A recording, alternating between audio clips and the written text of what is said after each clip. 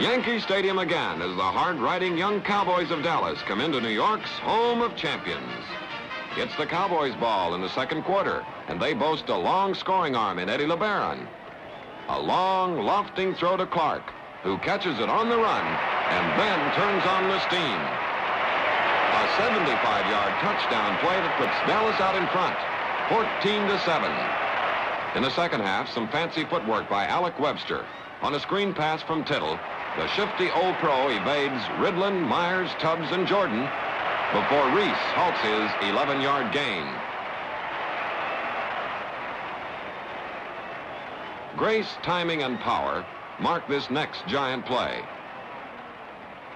Tittle fires down the center to Schaffner, and Dell spins to Livingston to make the score 30-21 in favor of New York. The Giants keep up the pressure on the Cowboys. Meredith back to pass.